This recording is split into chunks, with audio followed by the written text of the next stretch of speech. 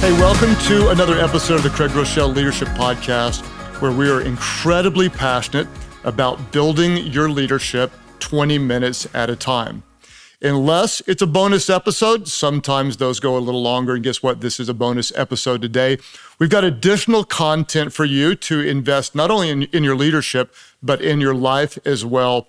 If you're new with us, we release a new podcast on the first Thursday of each month. In fact, on the first Thursday of next month, I've got new content called Winning the War in Your Mind. As a leader, we know that your life is generally moving in the direction of your strongest thoughts. The same is true of your organization. The thoughts that you think lead to the organization that you have. A lot of us, we can be very insecure. We can overthink things. We're going to talk about, from a leadership perspective, how do we win the war in our mind? Speaking of winning the war in your mind, I have a brand new book out. It's called, that very same title, Winning the War in Your Mind, Change Your Thinking, Change Your Life. It is available everywhere, and I'm incredibly excited that this is actually record-breaking book release for me and for my publishers as well. It says, obviously, that there's a lot of people that really need help winning the war in their mind. I will say that this podcast is directed to all audiences, and I want to be really clear that this book is written from a Christian perspective. But no matter what you're facing in your mind, I believe that there's very powerful truth in here that can help you win the war in your mind. Today, I want to bring something additional to you. Before I do, I want to say a big thank you to those of you who have written reviews or rated the podcast. If it's helpful to you, would you mind writing a review, rating it, sharing on social media? If you tag me, I may repost it. I do read the reviews. In fact, just for fun, I found this review. It's a 3-star review from someone who said, the title is Talks Far Too Fast. This person said, I find it hard to follow him when he talks so unbelievably fast. It's almost distracting, and what a pity, as he has such great stuff to say, but very hard to follow. I think Craig should put any auctioneer to shame. Just had to say that if this was you, you might have it on 2.0 speed. Or maybe, I am talking really fast. Let's go to another episode of Craig Groeschel Leadership Podcast. I don't know. I hope you enjoyed that review. It made me laugh. What I want to do today is I want to give you some content from my brand new book. Let me slow it down. I want to give you some content from my new book, Winning the War in Your Mind. This obviously doesn't all apply to leadership, but to be a great leader, you need to win the war in your mind. So for bonus content this month, I wanted to share with you the first chapter of my new book, Winning the War in Your Mind. After the first chapter, I'll be back with you for some closing thoughts. Here's chapter 1. Introduction. Where are your thoughts taking you? Our lives are always moving in the direction of our strongest thoughts. What we think shapes who we are. So, you might hear that and think I'm being an overly dramatic preacher using hyperbole to get your attention. But this is no exaggeration. Our lives do follow the direction of our thoughts. The better we grasp that truth, the better equipped we'll be to change the trajectory of our lives. But don't take my word for it. Both the Bible and modern science provide the evidence that this is true. So, throughout this audiobook, we'll unpack both scriptures and what we've learned from scientific research. Here's an example of both. In Philippians chapter 4, verses 8 and 9, the Apostle Paul writes this. He says, "Finally, brothers and sisters, whatever is true, whatever is noble, whatever is right, whatever is pure, whatever is lovely, whatever is admirable, if anything is excellent or praiseworthy, think about such things. Whatever you've learned or received or heard from me or seen in me, put it into practice, and the God of peace will be with you." In these 3 sentences, Paul moves from thought, think about such things, to action, put it into practice, to experience, the God of peace will be with you. Paul tells us that our thoughts shape our lives. In recent years, an entire discipline of modern psychology has developed called cognitive behavioral therapy.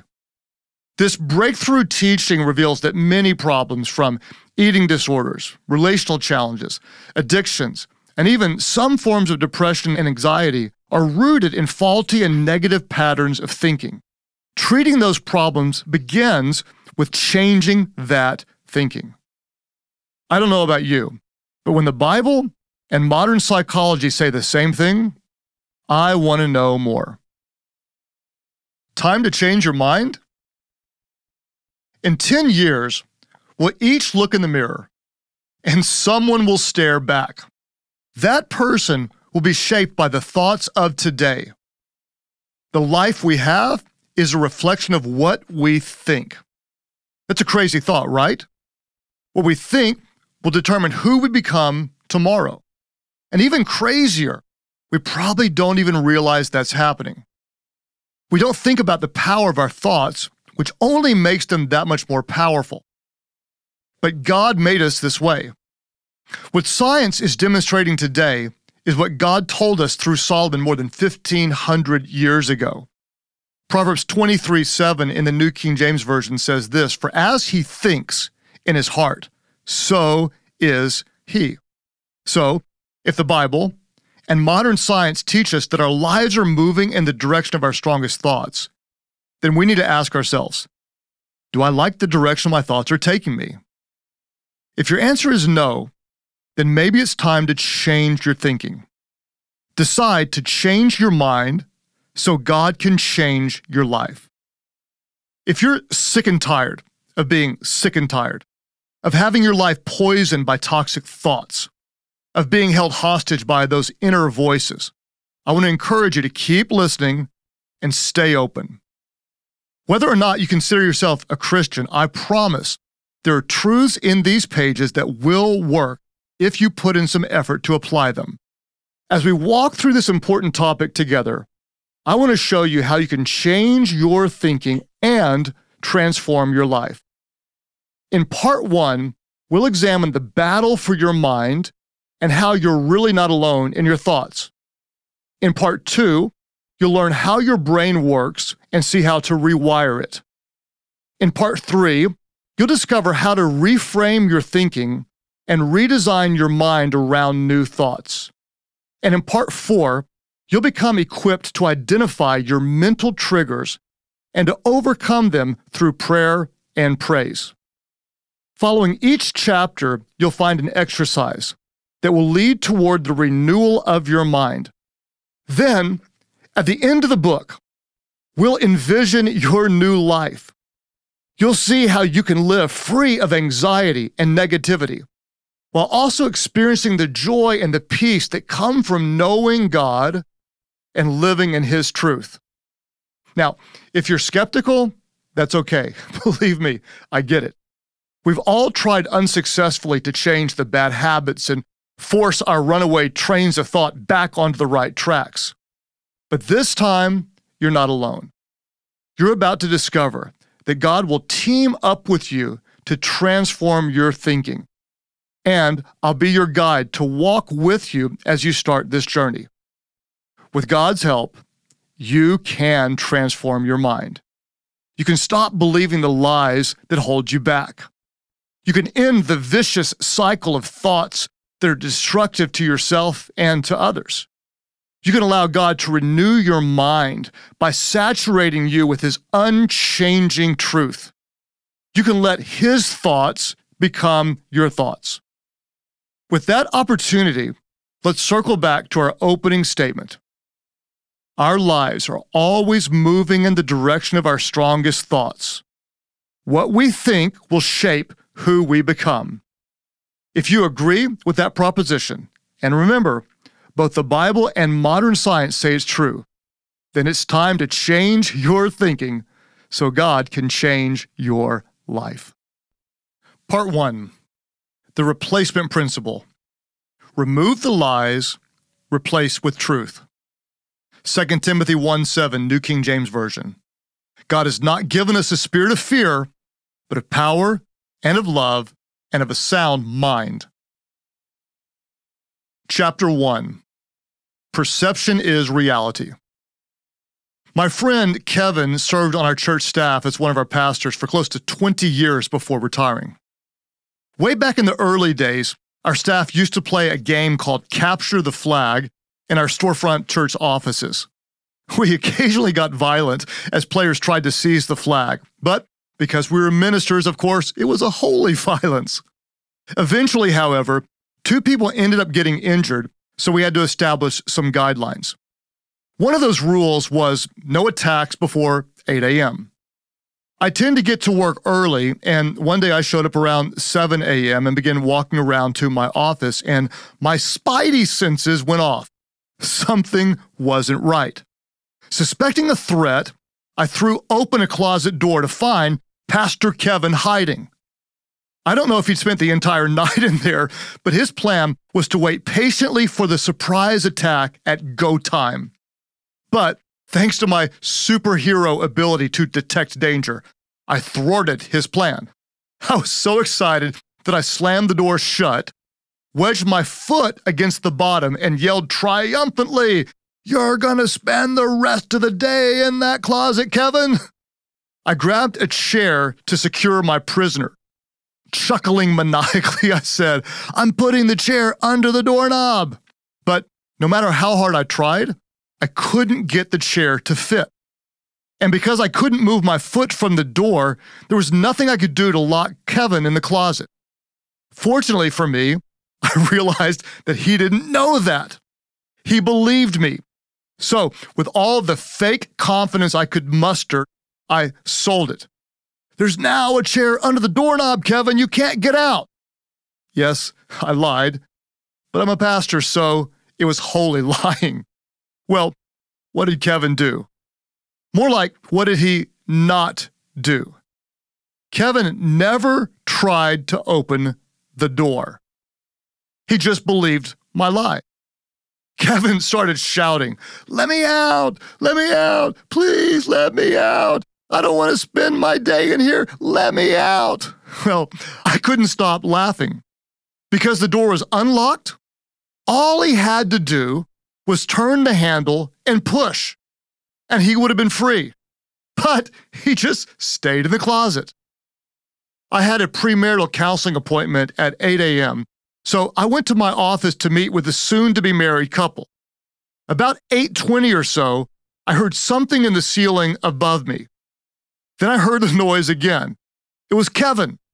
He had scaled the shelves in the closet and gotten up into the ceiling tiles trying to find a way out. When a ceiling tile suddenly poked out, I saw Kevin's eyes glaring down at me. I asked the couple to forgive the intrusion, then looked up and jokingly said, "If you'll wait until I'm finished with this meeting, I'll call the fire department and see if we can get you down. If not, you're spending the rest of your life in that ceiling." This couple that I was counseling faced a dilemma. Should they laugh or pray for the guy stuck above us? Out of respect for them, Kevin waited.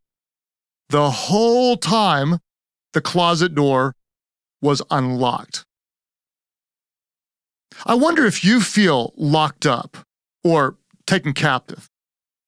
If so, have you considered that you might be trapped in a self-made prison? You may feel held back from living the life you want, not experiencing the relationship you want with God, with little to no hope for the future. But are you? If you think you're trapped, if you believe there's a lock on the door, you've bought into a lie. And it's the lie, nothing else, that's holding you back. Yet, if you identify that lie, then you can remove it. You can replace it with the truth and be free. Your liberation is as simple as a 2-step process. Remove the lie, replace it with truth. Let me say it again. Remove the lie, replace it with truth. But the struggle in this process is very real and very hard.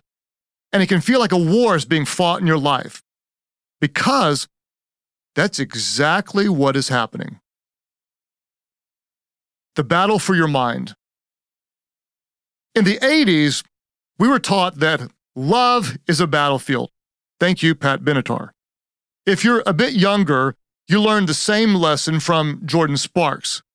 If you're even younger, you know Battlefield is a series of video games.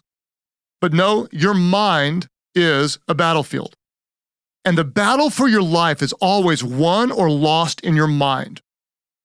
Picture a battle with two opposing sides.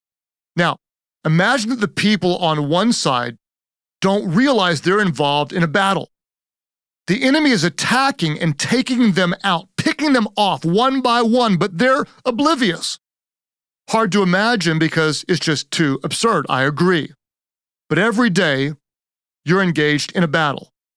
Are you aware of it? You may not recognize the battle you're in while it's wreaking havoc in your life. Ever wonder why you can't shake a habit? Why you feel like you can't connect with God? Why you lose your temper so easily? Why you often make bad decisions? Why you and your spouse fight so much? Why you're consumed with worry, fear, and negativity? There's a reason why. Your mind is a war zone, and you're under attack. It's critical that you become aware of this fight. You cannot change what you do not confront. If you ignore the battle, you lose the battle. The Apostle Paul made this truth clear. He said in Ephesians chapter 6, verse 12 from the New Living Translation, he said, "We're not fighting against flesh and blood enemies, but against evil rulers and authorities of the unseen world, against mighty powers in this dark world, and against evil spirits in heavenly places." In other words, your adversary is not your boss, spouse, child, ex, or neighbor with that demonic dog that's always barking. You may not realize it, but the one you're fighting against is your spiritual enemy, the devil. Sound too extreme? That's exactly what your enemy wants. There's an old saying that goes, "The greatest trick the devil ever pulled was convincing the world he doesn't exist." Satan doesn't want you to believe in him, so he works subtly. He knows that if you ignore him, he can invade your mind with impunity. He can plant seeds of doubt, confusion, worry, depression, and anxiety that will continue to grow. Satan is your unseen enemy, whose mission is to steal, kill, and destroy, John 10:10, to stop you, 1 Thessalonians 2:18, and devour you, 1 Peter 5:8. Satan despises you with more hatred than you can imagine. He wants to keep you from God and from the life that God has for you. He wants to keep you from intimate relationships with those you love the most. He wants to rob you of inner joy and abiding peace. He wants to strip you of the fulfillment you could have in knowing you're making a difference with your life. So, how does he do this? Simple. He lies. Just like I lied to Kevin about the locked door.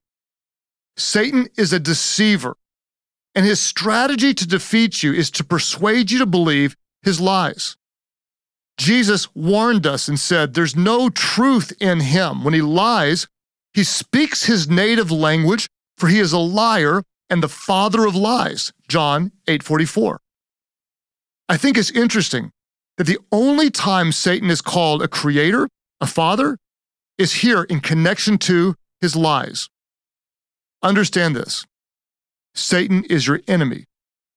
And every day he's prowling around, 1 Peter 5:8, watching you, looking for a place where you might believe a lie. If you succeed at something, he may convince you that you don't really need God. If you fail, he'll try to brainwash you into thinking that you'll always be a failure. You have a great first date, he'll suggest romance is the only thing that will make you happy. First date's a disaster, he'll whisper that you'll never have anyone to love you for who you are. If you do a nice thing for a difficult person, he'll murmur that you're a pretty great person yourself and you don't really need God's grace. If instead you speak harshly to someone, he'll whisper that you're an awful, hateful person whom God could never love. If you're trying to stay away from porn, he'll tell you everyone else is doing it. If you give in to porn, he'll make you feel like you're the only person sick enough to do such a disgusting thing. Satan is conniving and trying to lock you in a prison of lies. But you are not his prisoner of war, unless you choose to be. Those days can be over, but that's going to be your call. As if a lie were true. For centuries, people believed the world was flat. Some still do. Don't believe me? Google it. You'll find there are flat earthers today. Because they believed the wrong idea, it impacted their lives as if it were true. People wouldn't venture too far out in the ocean for fear they might sail off the edge. Why? Once again, a lie believed as truth will affect your life as if it were true. Growing up, a lot of us were told that going swimming right after eating wasn't safe. Our parents made us wait 30 minutes after a meal to get in the pool. The only problem is that it's not dangerous to swim after eating. That was a lie. Right now, you may be thinking, no, I'm pretty sure that's true. But it isn't. Yet, we believed the lie. So the lie affected our lives as if it were true. Missing some swimming isn't a big deal. But what if you believe significant lies that have serious implications? What if you buy into the lie that you'll never be good enough, or that you've made too many mistakes, or that God doesn't really care about you, or that you'll never be able to stop doing what you don't want to do? One more time, because this point is crucial. A lie believed as truth will affect your life as if it were true. There's a specific lie that I believed as long as I can remember. Living as if it were true has been one of the biggest limiting forces in my life. For years, my strongest thoughts have always been about my shortcomings. I've always felt inadequate. No matter what anyone else said, my inner voice always screamed, no matter how hard you try, you'll never measure up. Why did I feel that way? Honestly, I'm not sure. I've never not felt that way. It seems my self-doubts come naturally to me. But at the same time, I could give you a resume proving why I should feel that way. Essentially, I was living a faithless life. As I type these words about how we can control our thought life, my mind is racing. As the psalmist wrote, Psalm 42, verse 5, for example, I'm wrestling with my thoughts. I'm battling feelings of overwhelming anxiety because I've said yes to too many things and overcommitted myself again. Yes, my mind is out of control. I wish I could tell you I'm full of faith as I write this first chapter of the book, but my thoughts are full of fear. But then I come back to what I know is true. And what is true is the point of this book. I swat at the swarm of thoughts flitting around in my head and remember that I'm not a victim of my own mind. I have power over my thoughts. I am not captive to them. With God's help, I can make them captive to me. While I know those truths, at the same time, the reality is that I'm a struggling thought warrior who's battled insecurity, negativity, fear, and anxiety most of my life. Midway through college, something dramatic happened to me. Jesus changed my life. By God's grace, He found me and saved me. Soon, I was being so transformed by my relationship with Christ that while still very new in my faith, I sensed God calling me to be a pastor. And this was way before pastors wore cool shoes and had more Instagram followers than church members.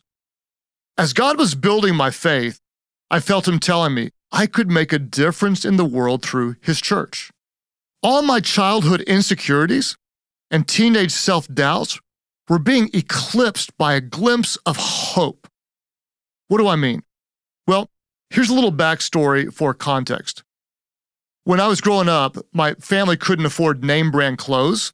So my mom bought used Izod socks at garage sales, cut the alligators out, and sewed them on my generic shirts. I felt fake. In the second grade, I discovered I was colorblind. Not only could I not match my fake Izod shirts to my no-name pants, but I would never see the beauty of this world as others could. I felt defective.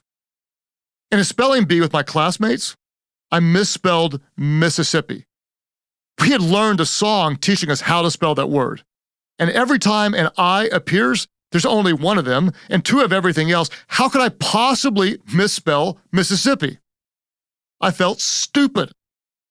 In the 5th grade, a girl named Tiffany dumped me for a guy named Brian. Her reason?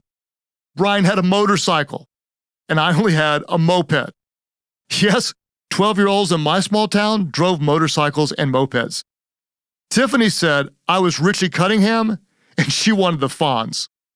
If you're too young to remember Happy Days, then think of it like she said I was Screech, and she wanted Zach Morris. I felt lame. My father played minor league pro baseball. He was a professional athlete, and I wasn't sure if I could even play in college. I felt inadequate. These isolated events, along with many others, formed my perception of myself into the reality I would carry into my newfound faith as a young adult. I felt I wasn't good enough. So, I learned to play it safe and avoid risks at all costs. I felt that given an opportunity, I'd fail. I quietly came to define success as just not failing. Chances are good. You have your own set of lies holding you back. The lies nearly derailed my call to ministry.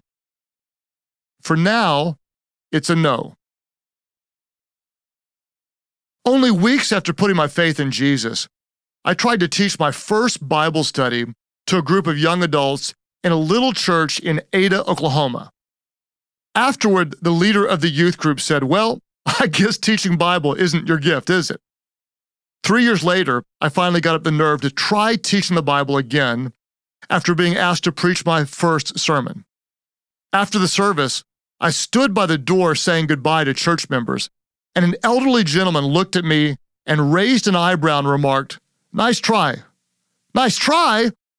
The next lady in line asked if I had any other skills besides being a preacher, and then made a weak attempt to encourage me to keep my options open. Seriously, that really happened. I had to fight off the temptation to run and hide in the church baptistry, and yes, full immersion. Despite another setback, still believing God's call, I continued my journey toward full-time vocational ministry by going to seminary, following college, and marriage. About halfway through seminary, the day finally came when I stood before a group of spiritual leaders as a candidate for ordination in our denominational church. With the entire committee looking on, the spokesperson explained to me, "We've chosen not to ordain you. You don't have the gift mix we see in most pastors. In fact, we're not even sure you're called to be a pastor, but feel free to try again next year. But for now, it's a no." Immediately, all those childhood memories met up with my teenage memories. They all joined forces with the rejections from the church, forming an avalanche of negative thoughts that crashed over me, engulfing me. The voices roared loudly, "You aren't enough. You'll never be enough. You'll never measure up." And then the final verdict was delivered. You don't have what it takes. Driving home in my red Geo Prism, I felt dejected, embarrassed, confused, and angry. Devastated. How can I explain to my wife, Amy, that I didn't make the cut? How can I face my pastor, my friends, my classmates, the church where I serve? The tears flowed as every possible negative thought played on repeat. But then a strange thing happened. Suddenly, a different voice interrupted the others. God spoke. He spoke to me. While not audible, the words somehow seemed louder than any physical voice I'd ever heard. In that moment, my Heavenly Father said, "You're not who others say you are. You're who I say you are. And I say you're called to ministry." While that was, of course, one of the most powerful moments of my life and a massive turning point, I wasn't suddenly healed of my negative thinking or delivered from believing every lie I told myself while growing up. The patterns were still there. The consequences were still ingrained. But I began to realize God had a very different way for me to think and a much healthier way for me to think of myself. I realized He was offering me a choice of whether to continue to believe the lies or accept His truth about me. That's the beauty of allowing God to master our minds. He gives us a new path, a new way to think. But we have to get on board, agree, and cooperate with Him. Lie detection. How about you? What negative messages did you take away from your childhood? What unhealthy and destructive conclusions have you come to believe about yourself and your place in the world? Satan's strategy to win the battle for your mind is getting you to believe the lies. If you believe a lie, it'll hold you back from doing what God is calling you to do. The lie will keep you living in shame from the past when God wants to set you free for a better future. The lie will keep you from living with joy and freedom and confine you to a less than existence. When legendary magician Harry Houdini came into a town to do his show, he often went to the local jail, gathering a crowd of people along the way. To get buzz going about his upcoming performance, he asked the jailer to lock him in a cell. Time after time, jail after jail, town after town, Houdini escaped within minutes. But one jailer heard that Houdini was coming, and the jailer was ready. When Houdini closed the cell door, the jailer put the key in the lock and secretly turned the key in the wrong direction. He then removed the key, and everyone watched as Houdini struggled to escape by unknowingly locking himself in repeatedly. Finally, in frustration, Houdini admitted he could not escape. The jailer then revealed his deception. Houdini had believed a lie, and the lie had held him captive. Living your life by a lie is a lot like believing the door is locked when it isn't. On the other side is freedom. But you have to commit to some personal lie detection to experience the abundant life Jesus came and died to give you. Well, I hope that content was helpful to you. And if you are interested in the rest of the book, Winning the War in Your Mind, it is available everywhere books are sold. It's also available in every format, hardcover, digital, and audio. And on the first Thursday of next month, we're going to talk even more about winning the war in your mind from a leadership perspective. We're going to dive into overcoming the cognitive biases that hold us back so we can think with clarity and lead with clarity in all that we do. Again, a big thank you to those of you who write reviews, especially the 5-star ones. I like those a lot. And thank you for sharing on social media, inviting others to be a part of our leadership community. I'm going to do my best to bring helpful content each month to help you grow in your leadership. And I really appreciate you inviting others to be a part of our community. It's tough out there. It's difficult to lead with all the headwind that we have. And so I want to just encourage you to take the pressure off of yourself. You have what you need to lead those that you've been called to lead, and just come with your real self. Be yourself. We say it all the time. Be yourself, because people would rather follow a leader who's always real than one who's always right.